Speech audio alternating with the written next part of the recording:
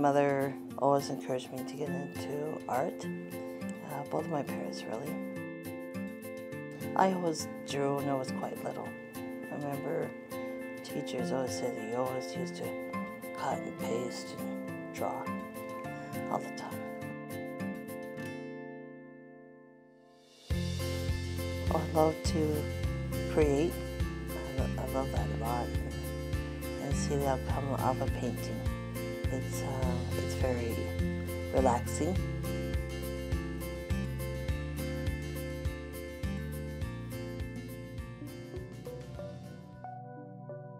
My mother took the load of mine. Before I was born, she found out that I was the degree of deformity that I had.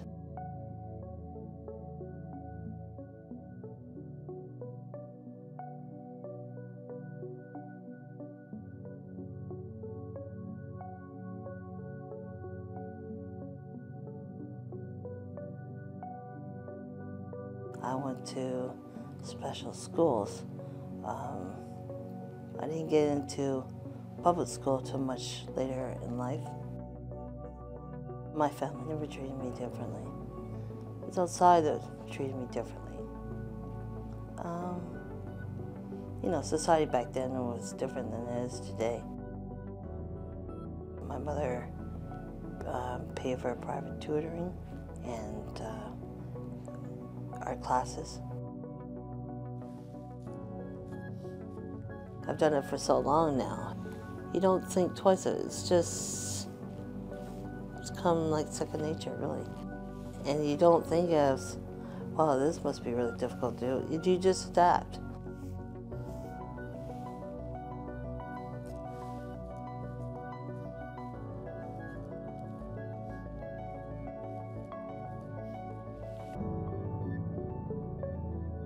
This was when I joined the association.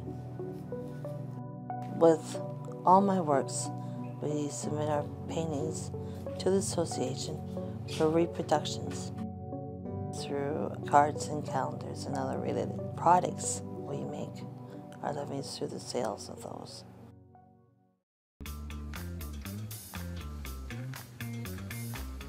I love the independence of living alone.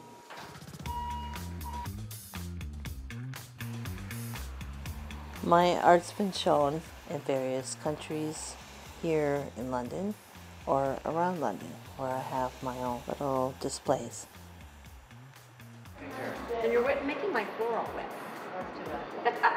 Deal with it. So I just changed a couple things at your display, and I hope you're good with that. It looks really nice. Good, good. Her art is probably the #1 piece of art in the center. And then when they find out who Susie is and what talent she brings, that's even more of a reason that attracts people to the display. Susie's art, so you see for yourself when you see the paintings that she has with her. That's one of the objects of the association. The better artists succeed to the top tier. Susie is at the top tier because her art is so good. Her income has increased as a consequence.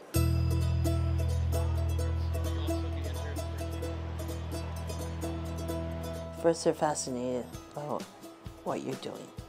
Then they're fascinated on what you're creating. Then they would look at the wall and they, wow, that's really nice.